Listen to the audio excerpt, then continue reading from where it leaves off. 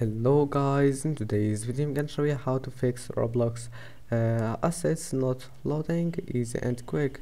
If you want to solve this problem, in today's video I'm gonna show you how to fix it. First, right click on Roblox, go to properties, now go to compatibility and click change settings for all users. Now make sure to enable this option, apply and OK, and that's it. After that, restart your PC, and after restarting your PC, type here device manager. Now just go to network adapters and make sure to update all of those here, and also display adapters, and then the last one, processors. If you want to update it, all you need to do is easy, right click, update driver, and search automatically for drivers, and that's it. Make sure it's updated just like that, and that's it.